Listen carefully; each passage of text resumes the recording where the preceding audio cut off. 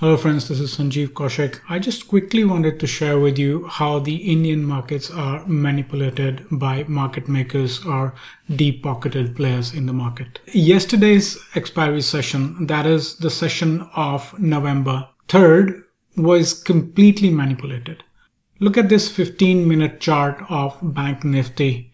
We started off fine, then we dipped, and the way we dipped was really amazing. If you would have been tracking my VWAP related intraday trading video, you probably would have caught this move because this was the time when VWAP was breached and I was able to short. To be honest, it was a very good day for me. But the thing that I really want to show you is the last two candles. These two candles together make the last 30 minutes session on the index.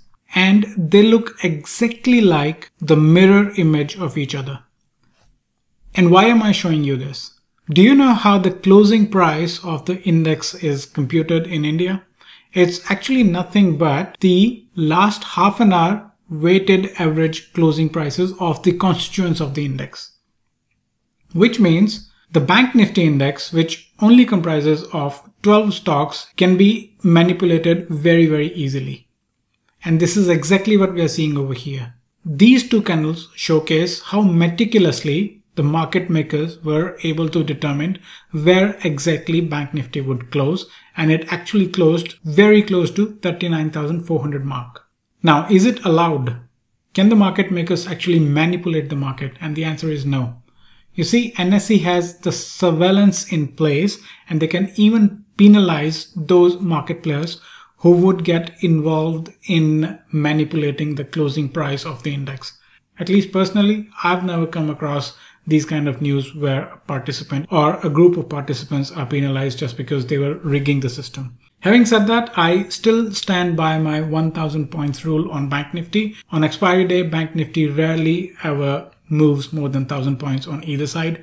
It did not happen in this expiry as well. However, in the previous expiry, that is the monthly expiry of October, we did see more than 1000 points move on Bank Nifty. For me, that was still an outlier. I still sell puts and calls 1000 points wide just before the close of the session of the day before the expiry. And I collect premium, which is for me an almost risk-free return on my capital.